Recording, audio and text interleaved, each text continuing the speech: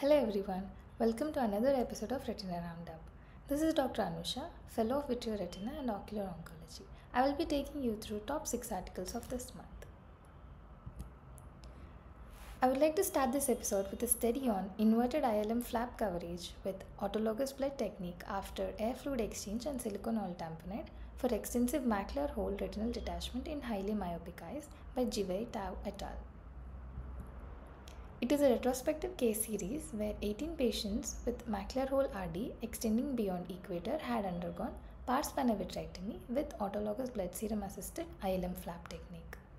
Successful anatomical closure of macular hole retinal reattachment with clinically significant change in the visual acuity was noted by 6 months, providing an option for treatment of extensive macular hole associated retinal detachments.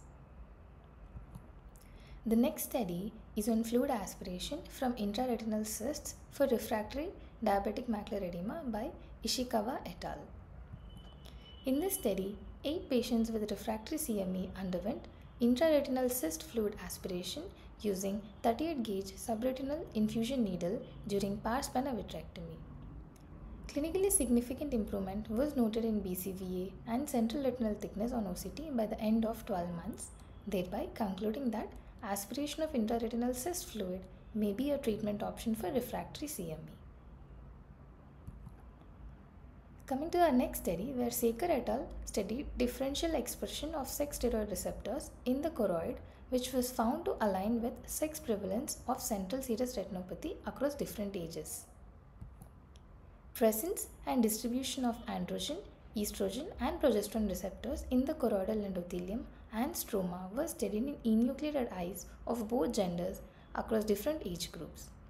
Androgen receptor was found to be more abundant in younger men, and progesterone and estrogen receptors were found to be sparser in premenopausal women. This correlates to the different prevalence patterns of central serous chorioretinopathy between the two genders. In the next article, Grace et al.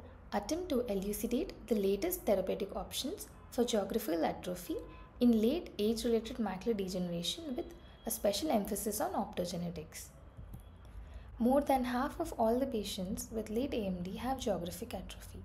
Recent advances include approval of intravitreally administered therapeutics, namely pegcetacoplan and avacincaptad pegol, which are inhibitors of complement C3 and C5 respectively. They have shown to retard the rate of enlargement of the area of atrophy. Optogenetics is a novel therapeutic field aimed at restoring lost vision to a certain degree. It involves imparting light sensitivity to the surviving inner retinal layers in an atrophic area, thereby rescuing visual function. This article discusses about the suitability of optogenetic therapeutic sensors in different target cells in preclinical models and consider the advantages and disadvantages of different routes of administration of therapeutic vectors. For the next article today, Thibaud Mathis et al. Studied a possible association between dopamine receptor agonists and the development of neovascular AMD. Dopamine receptor agonists like levodopa and carbidopa have been shown to inhibit choroidal neovascularization independent of nigrostriatal pathway lesions and thereby confer protection against development of neovascular AMD in animal studies. The same effect was demonstrated in a retrospective French cohort of 2000 patients with neovascular AMD, where patients on dopamine agonists for the treatment of underlying Parkinson's disease had a delayed age of onset of AMD and a reduced need for anti-VEGF therapy. The final article being discussed today is about the occurrence of retinal tear and detachment following cataract surgery in eyes with a previous history of treated phakic retinal tears.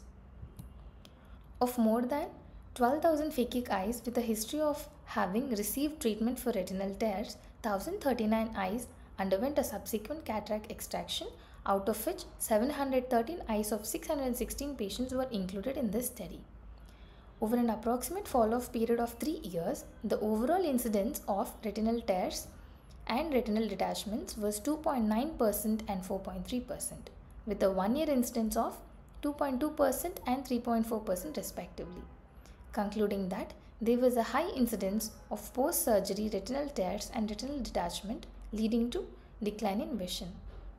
The observed risk factors for the same were younger age, male gender, and a shorter interval between the initial retinal treatment and cataract surgery. Thus concludes this month's Retina Roundup. We will be back next month with more interesting articles and studies. Thank you.